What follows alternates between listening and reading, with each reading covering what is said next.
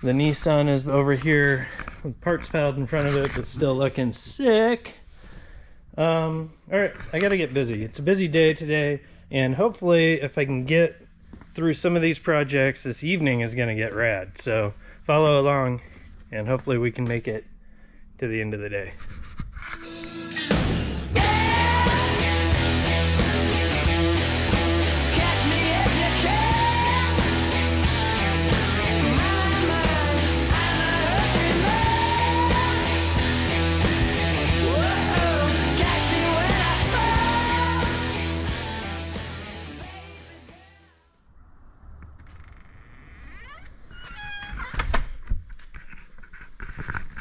Welcome back into the Dirthead Shed. It's chaos in here. It's Tuesday. I took a little time off work this week so that I could work on these projects. I got stuff all over the place. Cameron's Toyota Tundra is getting lift, wheels, tires, a roof rack, like all kinds of chaos is going on that. You'll see a full video on that. Right over here I got this JK for my friend John, doing a Skyjacker lift, wheels, tires, and I'm actually filming some stuff for Skyjacker on that. So we'll be working on this thing a bunch today. I've got a ton of work to do on it. Wheels and tires everywhere. These are going on Mom's spaghetti along with those tires. That's kind of a video I'm going to be filming on these new Falcon RTs. This morning I just ran over to O'Reilly and I had to pick up some tire mounting paste and some new valve stems because I'm always out of valve stems, and I was trying to mount these tires up, and geez, like these are those bead grips, the methods that I've run on a bunch of vehicles, and I could not get them to mount on that tire, or mount the tire on that wheel. Today's gonna be a ton of work, cutting and grinding on the Jeep over here. Probably pressing some wheel bearings on Cameron's rig, and then hopefully if we get through the day, get enough stuff done, then this evening I've got like a super rad surprise on a new build. So, because I don't have enough stuff going on, right? So stick around, hopefully we can get some work knocked out and get to the fun stuff this evening. Alright, first project was done. Well, I was letting the GoPro batteries charge up. I got these Falcon Wild Peak RTs mounted up, and they took like, I'm not gonna lie, they took 80 psi to seat the beads on those bead grips.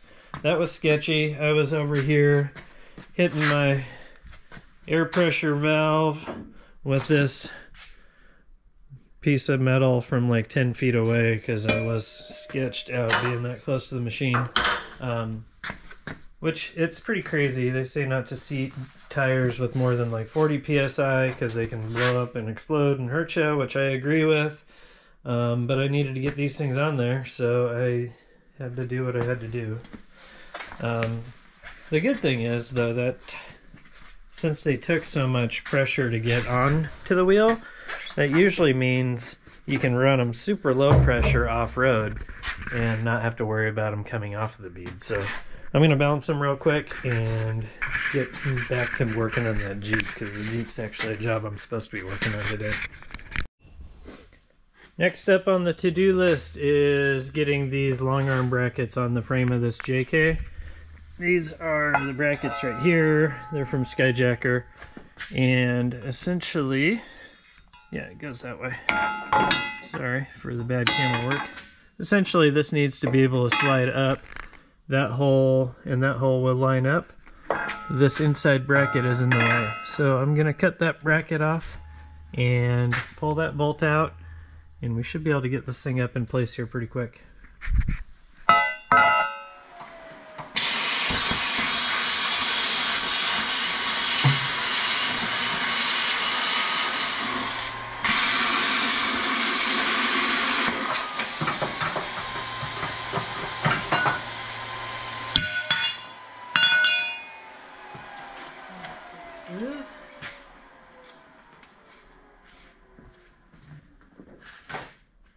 Clean that up with the grinder and see how this bracket's gonna fit.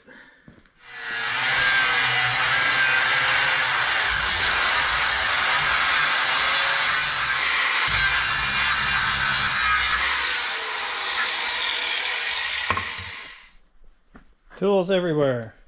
I got this thing done though. I mean, I got what I wanted to get done. Front lower brackets are on for the long arms. Arms are in, uppers are in. I think I just need to do a track bar later, but I'm gonna go figure out what I need for this other project I'm doing. Look, I also smashed myself in the nose with a ratchet.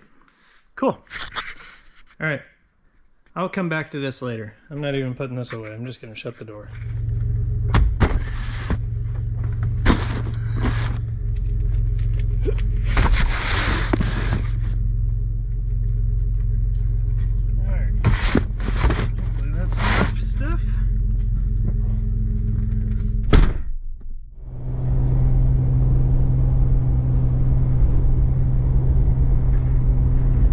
Shop. It's beautiful out here. I've got my tools all loaded up and it is time to go check out a new project. This is gonna be rad. This is my first time doing a will it run video or a rescue or whatever, but this is actually a car I've been after for 5 years now, and the paperwork is finally squared away, so we're gonna go see if this thing will run and see if it'll drive. We're going up to my buddy's place. His name's Jim. He has a ton of cool stuff up on his property, and this little Jim is just one of the things that I've got my eye. I needed some supplies, so we're gonna run in here real quick, and what do I gotta get? A couple fuel filters and some wheel weights for those other tires I was doing. Just a couple things. We're gonna run in real quick and then we'll go meet up with Jim.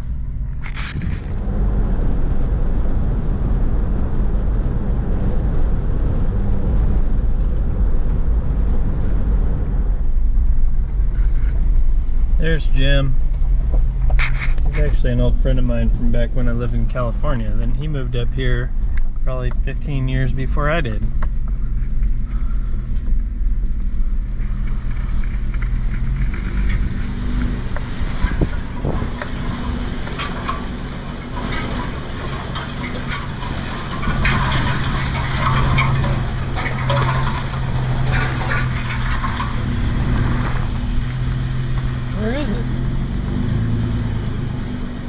Right here. I think Jim moved my car on me. He's cleaning this place up. Oh, there it is. Alright, this is it. Alright, quick backstory on this thing. This is a 1976 Mustang II. I've been after this car for like 5 years now, and I finally am gonna try and drag it out of here. This is a Ghia version. It had a white vinyl roof on it, rubber bumpers, 76. It's a 4-cylinder, 4-speed, 13-inch steel wheels, wire basket caps. It's in pretty good condition. Rear bumper cover's fallen off of it. Supposedly this thing ran when my other friend John had it. It was supposed to have ran back then, and then I never saw it ran or heard it ran. Paperwork was all screwy, so it's up here at Jim's house now, and he got the paperwork all squared away, plates and title and all that. So we're gonna see if we can make this thing run, move forward and backwards, and maybe drive around a little bit. If we can make this thing drive and run, then we can start messing with how to make it look cool in some future episodes. This is Jim. Hi everybody. Buddy from way back.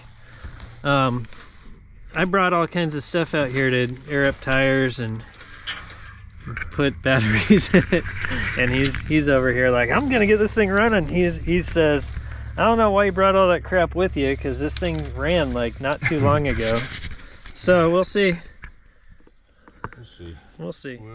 Nothing's ever easy. If something's easy today, then I'm gonna be stoked, because like already earlier today I smashed myself in the nose with a ratchet. I, like, oh, I did that with I was pulling on something, bam, popped myself right in the lip, busted my lip up. It happens. Yep. All right, here's noise. See this 2.3 liters of fury? Maybe. Oh, here it is. Look at that. Look at that, baby. Man. So this thing is basically, let me get away from the compressor. This thing's basically a Ford Pinto, right? So it's a unibody. This was pre-Fox body Mustang. It was post-cool Mustangs. It was this weird period of time when they were just trying to get little econobox cars. So this thing is a little 4-cylinder. Should have got good gas mileage.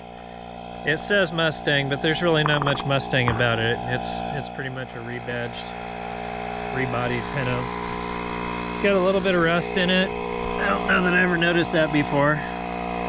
But all in all, I think this car was pretty clean. There should be a couple of rear bumpers at the local pull and save. Somebody had scrapped a few of these cars recently, so I think we've got some parts available close by. I think the key on this car is just to keep it fun and not turn it into a big project if I don't have to. What'd you find? Are you kidding me? Oh my gosh! I have some secrets, or not secrets, but there's reasons for why I'm picking this car to build. And part of it is because this front suspension is one of like the easiest cars to lower. I mean, he actually had a set of drop spindles sitting in it. So we're gonna let the tires air up, drag out some tools and a battery, and see if this thing will fire off. Awesome. This thing smells exactly like you would think it would smell. A little bit of mold, a little bit of wet houndstooth. Oh my gosh, it smells absolutely terrible. Once again, I'm getting a car that my wife and kids are not going to want to ride in. Man, this thing's cool. I might have to hide it here though until it looks better. My wife is going to be so mad. Wives don't understand this sort of thing. Alright, go grab some tools and a battery and stuff. I kind of brought everything just because I assumed that this car is going to be junk and will never run. Alright. I like your confidence in how easy this thing's going to be to get running.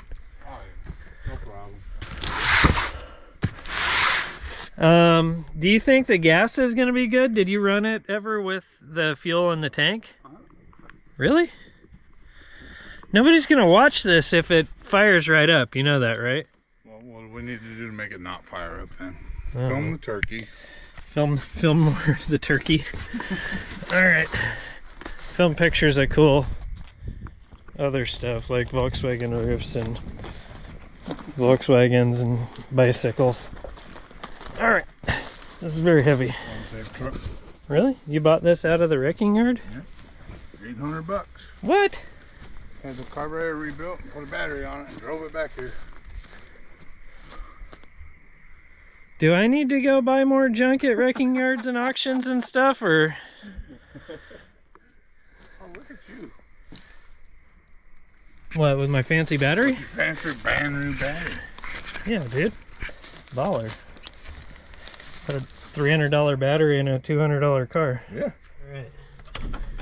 Not very tight. That's good. The starter wasn't sticking already. Didn't run ourselves over. Oh, right here you're going to find out that I'm really not an engine master. Jim might be. no. Hopefully neither of us have to be engine masters and this thing just fires off. Pull the old vice grip trick and get some fuel in the bowl.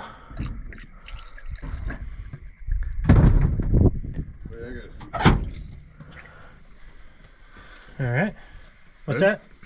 Wait, I gotta see what you're doing. Oh, I was just pouring it in the vent basically down into the bowl. Alrighty.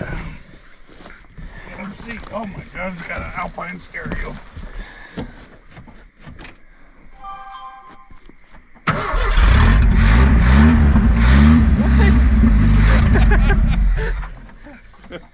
That's ridiculous. A little more. More.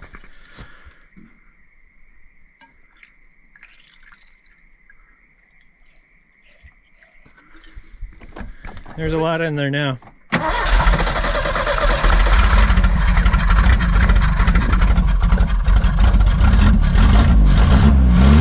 cow. Dude, it runs.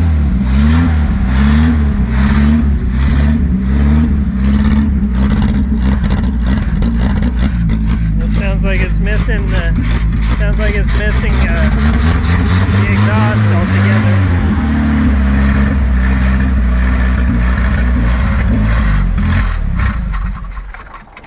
Your blinker's on.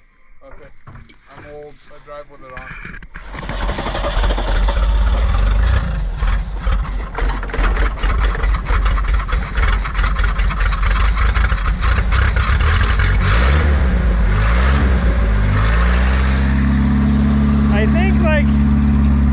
I think when other people do will it run videos, they usually check the oil first. Yeah. Things like that. Okay, hold on. Rewind. Doesn't smell too bad. No. Alright, let's just pour a bunch of good... Smells better in there than does the car. Yeah. We'll put a bunch of gas in it and see if it'll run for real.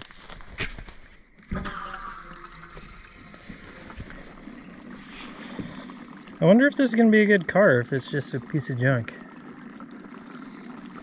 Sounds great. Yeah. Sounds like a race car. Smell like this car. Oh my gosh. I finally got the kids to stop calling Mom Spaghetti the rat truck. The clutch. All the way down.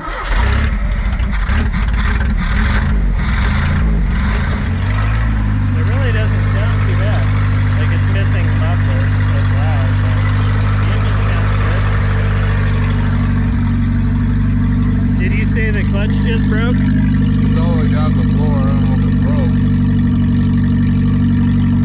It's like right there. You want to try putting it in reverse, see what happens? Oh, it doesn't want to.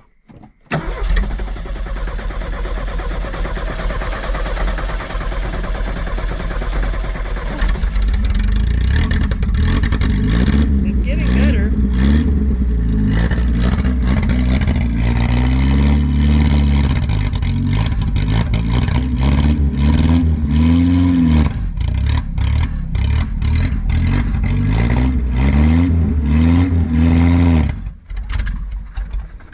Heck yeah, it's a runner.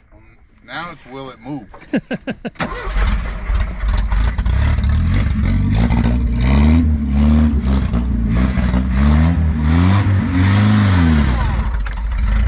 moved.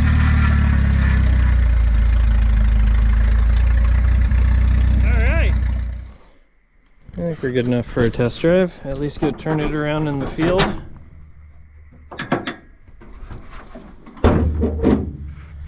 Oh boy. Alright then. Oh gosh. It's gonna go break down in your neighbor's yard and then they're gonna own it. Gosh. I don't know how I'm gonna make this thing smell better.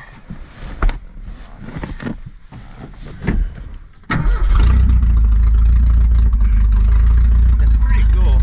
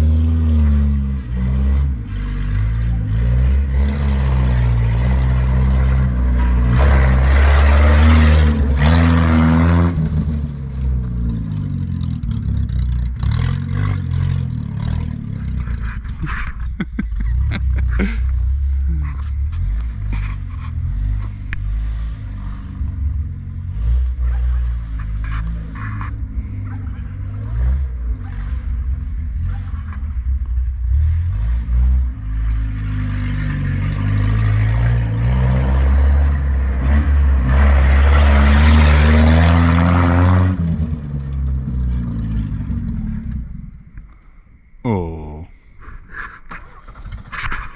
It's his first time driving the stick.